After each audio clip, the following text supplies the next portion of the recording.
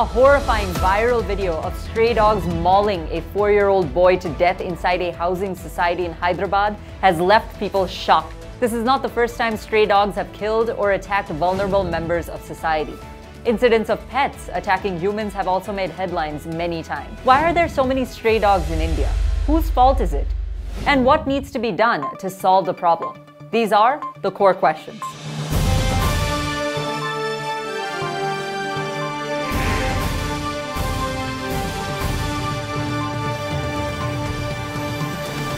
Hello and welcome to The Core Questions. India's population, a whopping 1.4 billion people on a relatively small piece of land. India is about 1/3 the size of the United States of America and yet is the second most populous country in the world. The extremely overcrowded conditions and a dense population are just a couple of reasons for the number of strays. Let me explain. Why are there so many stray dogs in India? At present, there are over 10 million pet dogs in the country. By this year, the number is expected to shoot to 30 million. Compare this with India's stray dog population, about 35 million, and it's easy to see that there is a real problem India has on its hands. How did this happen in the first place? The problem goes much deeper than just the enormous number of humans and dogs. For starters, India does not have effective systems in place for animal health care and control. Consequently, proper steps are not taken to keep pets healthy and strays under control. The lack of proper animal control measures has led to the unchecked breeding of strays, resulting in a massive population explosion. Moreover, many people abandon their pets or allow them to roam freely, contributing to the stray dog population. This is morally wrong. There are options of surrendering your pet if you cannot take care of it anymore. Consider a shelter or trying to find a good home. However, the issue is not just about the number of strays, but also their behavior. Stray dogs often form packs and become aggressive, attacking humans and other animals. These attacks can very well be fatal, as we have seen in the recent horrific incident in Hyderabad. According to the National Crime Records Bureau, there were 4,146 reported cases of dog bites, leading to human deaths in India in 2019. This is a staggering number and highlights the severity of the problem. According to government data, with about 290,000 street dogs, the Indian state of Kerala is not even in the list of top 10 Indian states with the most strays. In terms of dog bites, Kerala reported about 100,000 cases in just 7 months in 2022. The problem isn't new or even recent in Kerala, along with other states. Experts state that the improper disposal of waste, abandoned pets on the streets, and most importantly, inadequate sterilization and vaccination of dogs are the primary reasons for the problem routinely gripping the state. So, who's responsible for this situation? Is it the government, individuals, or animal welfare organizations? The answer is all of the above. The government has failed to implement effective measures to control the stray population and ensure their well-being. Animal welfare organizations are doing their best to provide healthcare and shelter to strays, but their efforts alone are not enough. Individuals also need to take responsibility for their pets and not contribute to the stray dog population. Consequently, millions of dogs aren't properly vaccinated, animal waste isn't maintained as it should be, and a lot of dogs are left abandoned to live on the streets. This creates an even bigger problem. India has laws in place that make it illegal to remove a dog from the streets. Moreover, those same dogs cannot be driven away. So once a dog is on the streets, it has a right to stay there unless it's adopted. The only thing that can happen is for the dog to be sterilized and vaccinated. After that, it is returned to the streets. While India's law helps protect innocent dogs, it also creates the perfect environment for the stray dog problem to grow and to flourish. So what needs to be done to solve the problem?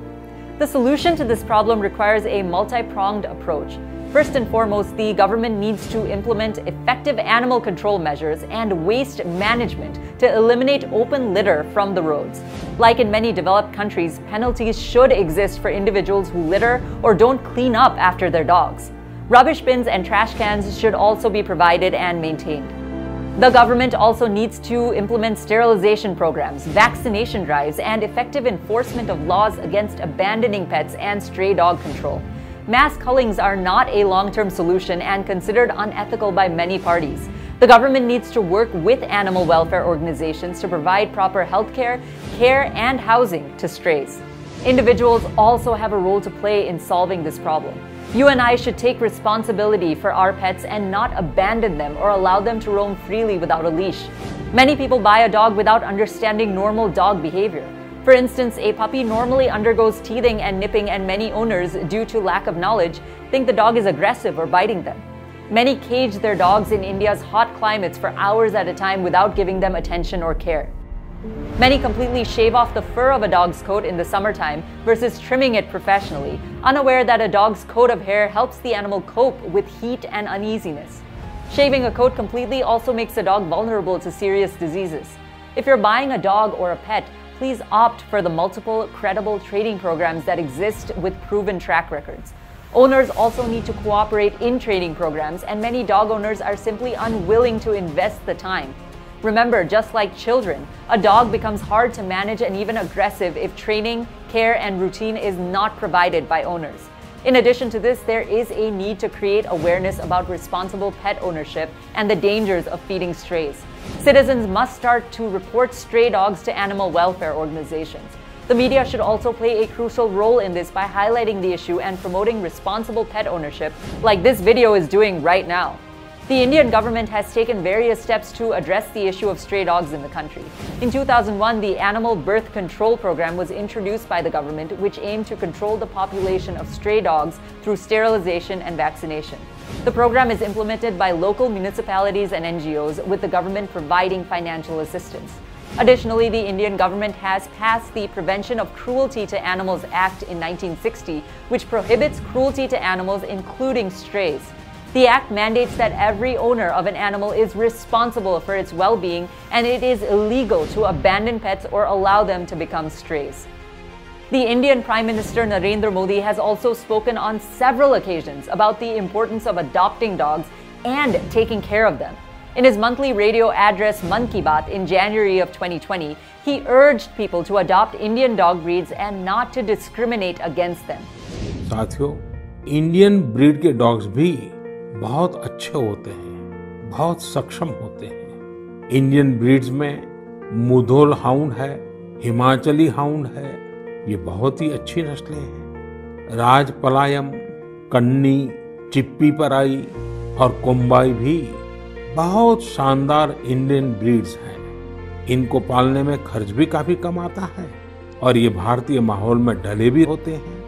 अब हमारी सुरक्षा एजेंसियों ने भी in Indian breeds के dogs को अपनी सुरक्षा दस्ते में शामिल कर रही है।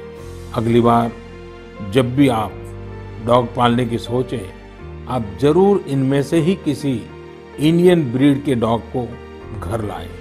He emphasized that Indian dogs are very loyal and can adapt well to the Indian climate and environment, and added that adopting a dog is like bringing a new family member into the house. PM Modi has also shared pictures of his own dogs on social media, encouraging people to adopt and take care of their pets.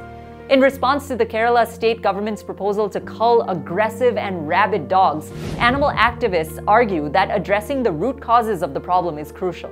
Rather than resorting to mass killings, implementing birth control programs, creating responsible systems for responsible feeding of strays, and collaborating with welfare groups is the long-term solution.